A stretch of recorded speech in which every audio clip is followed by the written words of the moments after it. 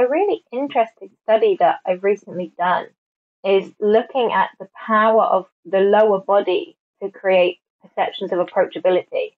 So we talked about this orientation facing someone and orientating towards them. And we know from research that when you orientate towards someone, you're perceived as more approachable, you're perceived as more warm and inviting. And I wanted to see if, okay, well, what about the lower body? What if my upper body is facing towards you, but my lower body is facing away? And what about my foot specifically? Because we know that the lower body has an effect because studies have shown that the feet are honest. So when we're nervous, the rest of the body is saying, I'm fine, but the foot is tapping away because we think that people can't see it. So if we're trying to control for our behaviors, we think about my face, my hands, my upper body, but we don't think, okay, I've got to control my feet. We just kind of let them do their thing, which is why I was really interested to see if the feet carry any effect. And what I found was that using a male and a female individually as targets, so they had their upper body facing towards an observer, lower body either facing towards or facing away.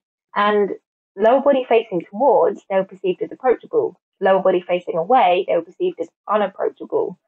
Statistically significant. But what was interesting is the sex of the target didn't matter. Sex of the observer didn't matter.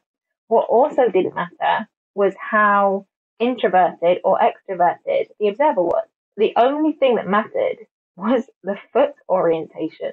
And it just shows you tiny behaviors, moving my foot towards or away from facing you can change how approachable I'm perceived.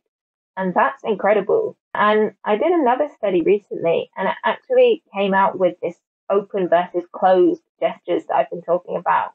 But the finding was accidental because I wanted to see people's lower bodies when they were uncomfortable. So when they were in an interview and the interviewer was, a bit out of order, said something too personal, something a bit derogatory that made the interviewee uncomfortable. And what we saw was this sequence of people make themselves small with their lower body. When they're uncomfortable, they bring their knees together, they tuck their feet below their chair. But it's important the sequence that occurs.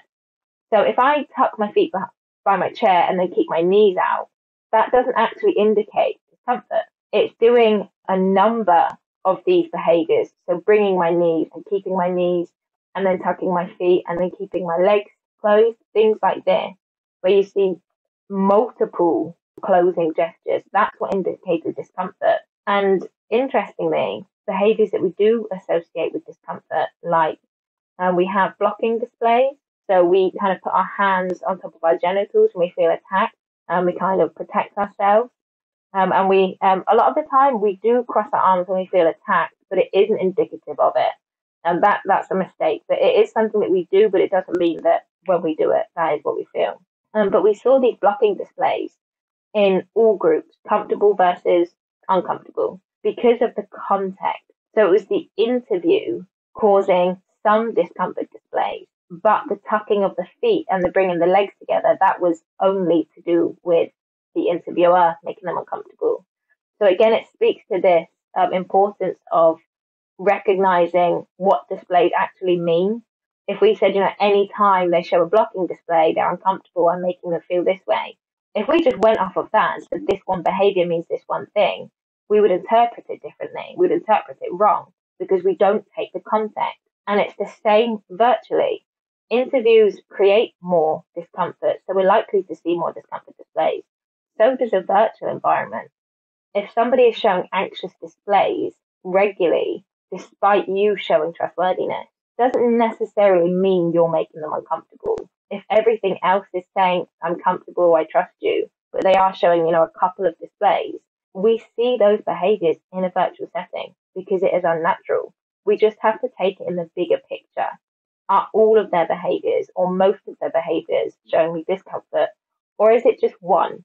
And then everything else is saying comfort. Because if it's just the one, that's likely to be their pacifier. That's likely to be the one thing that's their outlet. I twiddle my pen sometimes, or, a lot of people touch their face or jiggle their foot. And that's their pacifier. It has nothing to do with you, has nothing to do with what you said. It's all the other behaviors that you have to take into consideration as a whole.